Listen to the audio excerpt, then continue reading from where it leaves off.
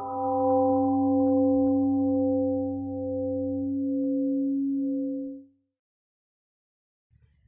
while ago, one day, when I was here, Wangong referred to me as a Dharma vending machine.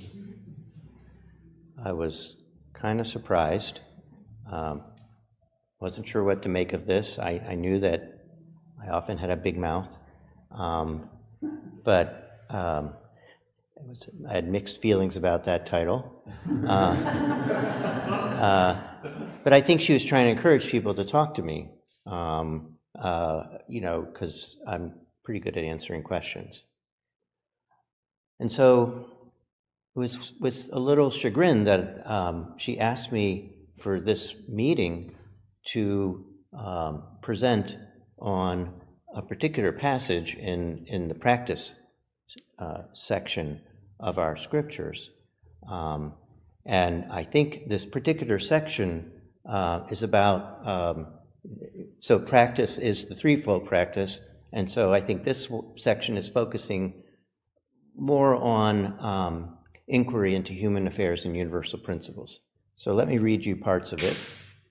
Number 22, the founding master said, "Most people only recognize those who have read widely in scriptures to be persons who embody the way. Often people will listen with trusting ears to one who quotes from ancient scriptures, but will pay little attention to the one who elucidates those fundamental truths directly in simple language, even though both may expound the same truth. How frustrating. Scriptures contain the truths elucidated by the past sages and philosophers of this world in order to enlighten people's manners and minds. Through the ages, expiations and annotations have been added to them, forming the Confucian 5 carts of books and the Buddhist 80,000 pages of sutras. It would be difficult to read through all of them even if you devoted your entire life to it. What free time would you have to acquire real competence in cultivation, inquiry, and choice? What then would be the point of studying all 5 carts of books and reading the entire 80,000 pages of sutras? I urge you not to let yourself be distracted by so many complicated old scriptures, but instead diligently practice by making use of simple doctrines and convenient methods, and after you have gained extraordinary capability, just glance over other ancient scriptures and all kinds of doctrines for reference.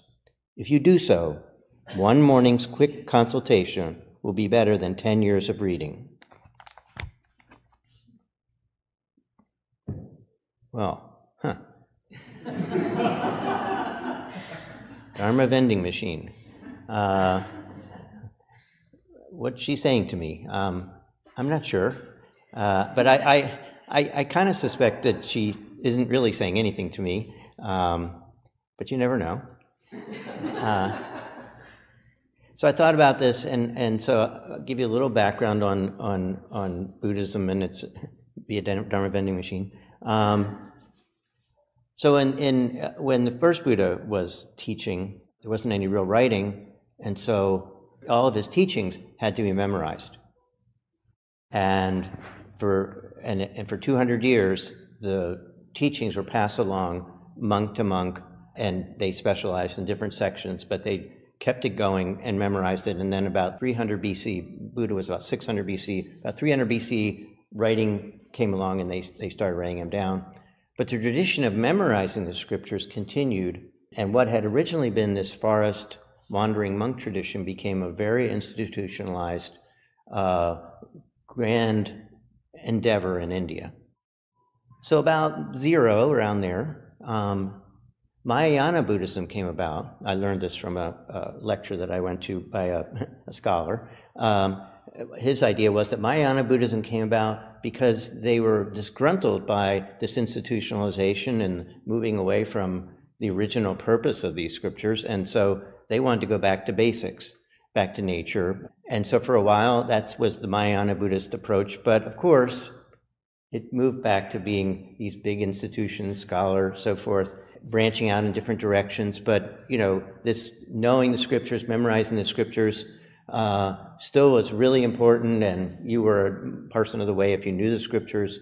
At different points in time, there are people that interrupted this. One of the famous ones was Bodhidharma, when he came from the West to China, where he insisted that he didn't know anything, there wasn't anything to say, everything was empty, there's no reason to talk about stuff, just meditate, just sit. Beginning of Zen Buddhism.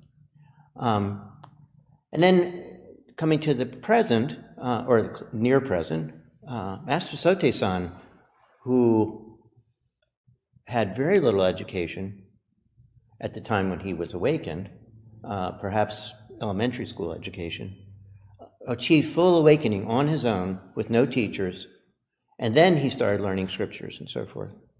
And so one of the things that he was devoted to was creating a Buddhism for the world, not for monasteries, not for a select few, but for everyone.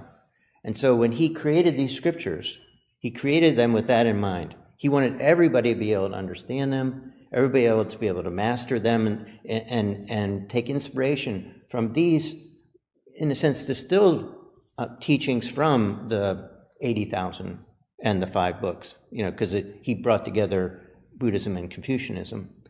So what does that mean to us? What does that mean to me? I think that the balance in the threefold practice is very important to us, that, we not focus only on mind practice, not focus only on the teachings and memorizing and things like that, and not only focus on the precepts like being, a perfect person who never does anything that violates any principle, and that's their whole practice, being perfect, that rather we want this balance. We want to live in the world as real practitioners, and we can gain a tremendous amount just from studying this Red Book. And I encourage you to do that, and we have study groups and so forth for continuing the study of it, and even though I haven't been able to take a part in it, I think it's a wonderful, great opportunity to make use of these scriptures and really get inspired by them. So what about me? What about me? Well, I'm not sure that I'm not trying to be impressive and learn everything so I can show off. But I don't think that's the main reason. I think there's 2 big reasons why number one, I don't memorize anything except for the things we chant up here. I've over time memorized that. But I don't do it to memorize. I do it, the reason I do it is for me, going through different teachings of all the ones I can find, including outside of Buddhism, but mainly in Buddhism, is for inspiration, not for, to learn something that I'm then gonna, tell somebody else. But the other reason that I became, why that name Dharma vending machine, whatever that means, might be apply to me is all the things I've read are kind of sitting in the back of my mind. I can't just call them up anytime. I can't just say, give a lecture on this and that, usually. But when people ask me questions, that's when this reading that I've done or listening to podcasts and so forth, that's when it comes forth. That's when it comes up and I can say, oh, I know what you're talking about. Let's think about this and think about this, and even bring stuff from what I've read, but hopefully not with the idea of impressing you because I can talk about what somebody said, because the reason I'll say somebody said this is so you don't think I said that. That I thought of it by myself, or I thought of it at all, So is it really something to aspire to be a Dharma vending machine? I'm not so sure. Sote-san certainly has something to say about it, and I think he's absolutely right. That point here is this balanced middle way teaching that involves what we do here and what we do in the world. So thank you for listening to me, and you can decide for yourself about being a Dharma vending machine. Thank you.